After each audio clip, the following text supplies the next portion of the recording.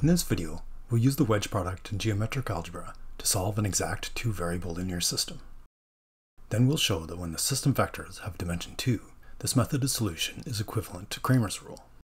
We'll then solve the projective best fit problem, also for an inexact two-variable system.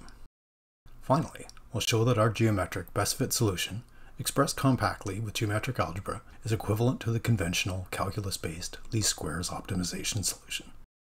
Suppose that we want to solve a two-variable problem, ax plus by equals c, where a, b, and c are vectors in some n-dimensional vector space.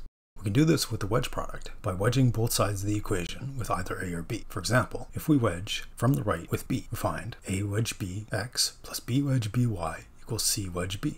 But b wedge b is 0 by definition of the wedge product. We're left with a wedge b all times x equals c wedge b. In geometric algebra, the quotient of two wedge products is well defined, so we can just write x equals 1 over a wedge b all times c wedge b, solving for x. If we want to solve for y, we simply have to wedge with a. Let's wedge the whole equation on both sides with a from the left. After distribution, we have a wedge a times x plus a wedge b times y equals a wedge c. But a wedge a is 0, so we're left with a wedge b all times y equals a wedge c. Again, we can divide our bivectors, forming y equals 1 over a wedge b all times a wedge c. When the system is an exact system, the bivectors a wedge b, c wedge b, and a wedge c will all be scalar multiples of each other. The result is a scalar. We can write out a bivector, for example, a wedge b, in component form. In R2, this simplifies down to a single determinant of the vector components of a and b, all times the unit bivector e1, e2. Substituting that into our expressions for x and y, we're left with, having cancelled our unit bivectors e1, e2, a ratio of determinants. In the denominator, we have the determinant of the components of a and b. In the numerators, we have the determinants of the components of either cb or ac, depending which variable we're solving for. This is Cramer's rule solution for a two-variable system. Let's go through some numerical examples. Define some basis vectors. These are all vectors of length 1 in each of the 1, 2, 3 directions. And I have a function here for computing the solution and showing the solution. The computing part is easy. It's just a couple lines. The meat of it is multiply the wedge product and the inverse wedge product, and again the AC wedge product and the inverse of AB wedge product. Let's see that for some specific cases. The first case I'm going to take is an exact system where we take vectors a and b in the xy plane and a linear combination of those vectors AB. I'm going to show those vectors ABC and the linear combinations, as well as showing the solution. Let's run that. Here's the illustration of the geometry of the problem. 2a plus 3b equals c, and that's an exact solution. We expect an exact solution. So we have the system we're trying to solve, ax plus by equals c. Here's our a, b, and our c. And if we compute each of the wedge products, we see that in each case, the wedge products are scalar multiples of each other of the unit bivector e1, 2, the bivector for the xy plane. So AB is that unit bivector, CB is 2 times that, AC is 3 times that. So taking ratios, x equals 2 and y equals 3. That is the computed solution. Here's another example. In this case, I'm not restricting myself to the xy plane. So we have vectors that include, my a vector includes portions that are in x, y, and z directions. My b is in x and y directions, and c is still that same linear combination of the two. To illustrate this, it should look pretty similar. Here's my a and b, and if you take 3 b's plus 2 a's, we should end up with a c.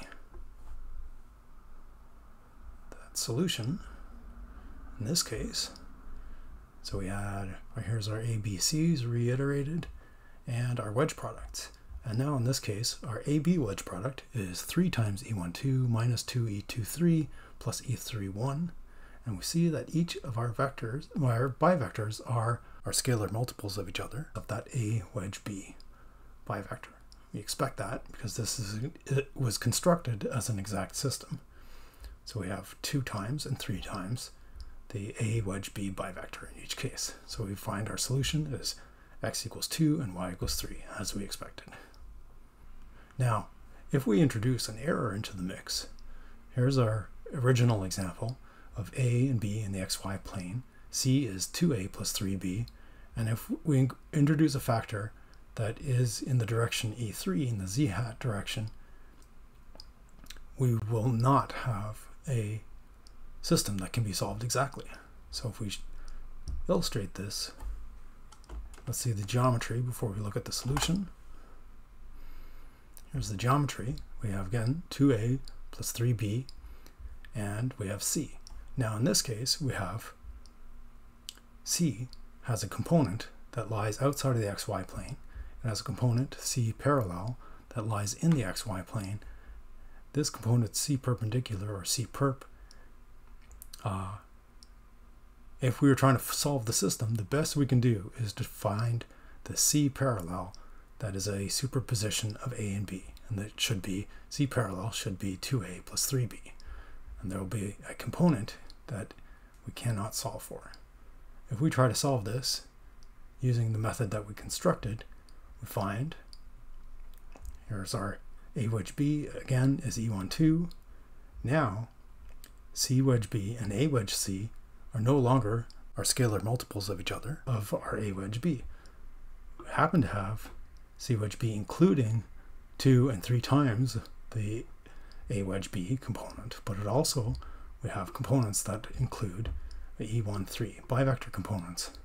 Should we divide these out, assuming that we have a solution, we now have a multivector as a result when we expected a scalar.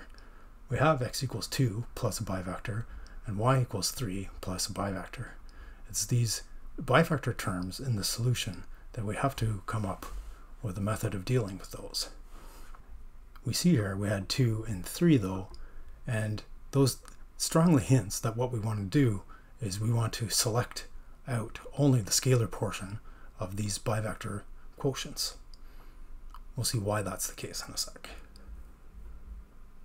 We may not be able to solve an arbitrary second degree equation, ax plus by equals c. However, if we decompose our vector c into portions that are parallel and perpendicular to the plane by writing c equals I inverse I times c, and then expanding I times c as I dotted with c plus I wedge c, we resolve the parallel and perpendicular components of c.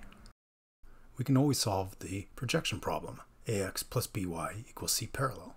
We immediately write the solutions for x and y. We can reduce either of these in a nice way, eliminating the c parallel in favor of c. Because these bivectors are scalar multiples of each other, introducing a dot product does not change the result. Now we can write out c parallel as c minus c perp, and distribute. The second multivector product is 0 because it's proportional to the cosine of the angle between the two bivectors, which are at 90 degrees. That leaves us with x equals 1 over a wedge b dotted with c wedge b. Similarly, y is 1 over a wedge b dotted with a wedge c. We found a compact geometric algebra representation for the solution of a two-variable problem of best geometric fit. We expect to find the same result if we solve the equivalent least squares problem using conventional calculus methods. The setup for the least squares problem is the construction of a distance squared error function. Call this epsilon equals c minus ax minus by all squared. We want to tackle this extreme value problem and find the minimum error. To find our minimum error, we take partial derivatives with respect to x and y. The partial derivative of epsilon with respect to x is just 2 times c minus ax minus by all times minus a, and the partial derivative of epsilon with respect to y is the same thing, dotted with minus b. Equating each of these to 0, we can write this as a two-variable system in matrix form. Solving this matrix equation is left as an exercise for the viewer. What you should find is the following mess expressions for x and y. Careful observation will show that the numerators and denominators can both be written as dot products of wedge products. In particular, for x, the numerator is a wedge b dotted with b wedge c. The denominator in both cases is minus a wedge b squared. Observe that we have a wedge b in both the numerator and denominator. a wedge b divided by a wedge b squared is the inverse of a wedge b, we're able to simplify finding the expression for x as x equals 1 over a wedge b dotted with c wedge b. For y, we have a similar result. We can see that the numerator is a negative a wedge b dotted with a wedge c, and the denominator again is minus a wedge b squared. We have a wedge b divided by the scalar a wedge b squared, which is 1 over a wedge b. Again, we find y equals 1 over a wedge b dotted with a wedge c. This is exactly what we found previously, looking at the purely geometric problem, finding the best fit for the projection of c onto the plane formed by a wedge b. To summarize, we've been considering the linear system ax plus by equals c. We found that the best fit solution for this problem was x equals 1 over the wedge of a wedge b dotted with c wedge b, and y equals 1 over the wedge of a wedge b dotted with a wedge c. In this special case, where the system is exact, we can omit the dot products. In the further special case, where the dimension of the vectors a, b, and c are 2, we found that the solution is equivalent to Cramer's rule. We also showed explicitly that this is the solution to the least squares minimization problem given a distance squared error function c minus ax minus by all squared. These results generalize trivially to linear systems with more than 2 variables. This video was made with Manim, Mathematica, and DaVinci Resolve. Please like, subscribe, and share for more content of this nature. For more geometric algebra content, check out my blog, peeterjoot.com, where you'll also find my book, Geometric Algebra for Electrical Engineers, and plenty of other math and physics related content, including LaTeX typeset notes for a number of undergrad and graduate physics and engineering classes.